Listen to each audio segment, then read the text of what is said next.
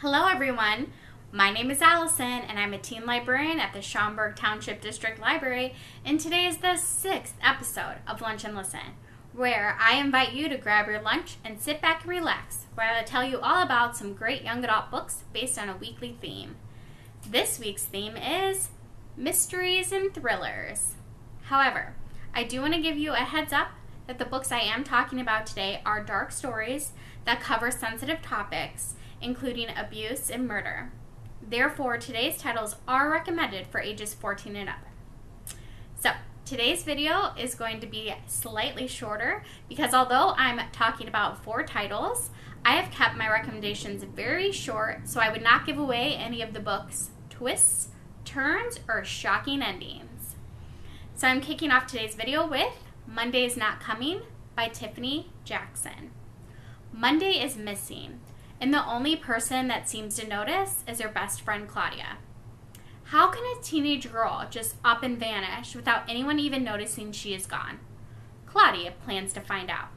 You will read her investigation into Monday's disappearance in a non-linear way as the plot goes back and forth in time, so make sure you read those chapter headers or it can get confusing. The second I started reading this book, I knew I too needed to know what happened to Monday, and the ending was not what I was expecting. If you give this book a chance and read it and enjoy it, then you should definitely check out the author's other books as well. Monday's Not Coming can be read immediately through Hoopla, either as an ebook or audiobook. So next up is Time Bomb by Joelle Charbonneau, a thriller that I think fans of One of Us' line will enjoy. 6 teens are in the local high school when a bomb goes off, trapping them inside and forcing them to work together to escape. But it's hard to work together when you aren't sure who you can trust, and everyone seems to be hiding a secret, especially when you find out that someone from inside the building set off the bomb.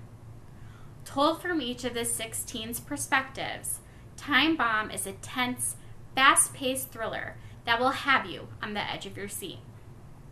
So, next up I will be discussing A Good Girl's Guide to Murder by Holly Jackson, and I think this title is a good choice for those that were fans of Sadie by Courtney Summers. 5 years ago, local teenager Andy Bell was murdered by her boyfriend Sal, or at least that's what everyone in town thinks, or almost everyone. Pippa believes Sal is innocent, so she decides to uncover the truth as her senior capstone project. And the more she digs up local secrets, the more dangerous her project becomes. A Good Girl's Guide to Murder is a well-written mystery suspense with plenty of interesting characters and a few twists to keep you guessing. And the last book I'm highlighting today is Keep This to Yourself by Tom Ryan. Mac's best friend Connor was one of the 4 people murdered last summer by the catalog killer in their small seaside town of Camera Cove before they disappeared without a trace.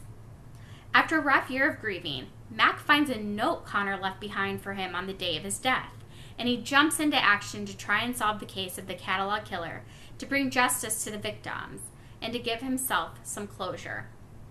Keep This to Yourself has a truly shocking ending. My face was literally like this when I read it. Although I recommend all of the books on this list, if you are a fan of mysteries and you only pick up one book that I've talked about, I think it should be this one. And to make it even easier, Keep This to Yourself is available to read right now on Hoopla as an audiobook or ebook. So, that's it for today. As always, I will include the titles of the books I talked about, along with links to past Lunch and Listen videos in the description below.